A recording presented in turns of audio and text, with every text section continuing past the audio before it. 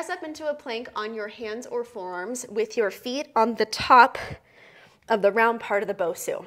Straighten your legs, squeeze your glutes, brace your core, press your shoulders down away from your ears and separate your shoulder blades. Tuck your chin slightly.